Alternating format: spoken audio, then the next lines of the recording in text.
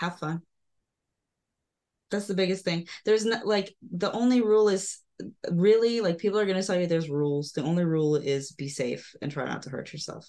Really, you can make whatever shapes you want. Do whatever you want. Have fun.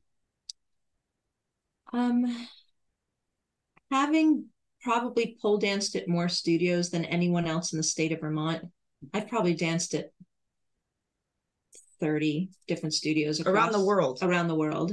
Yeah, when I travel globally, I take pole classes in different countries. And if there's one thing I've learned is that the pole community seems to be unanimously open and accepting. This is a very shockingly kind community. Nobody gives a shit how good you are. Nobody cares what you look like. Nobody cares that you had 17 years of ballet or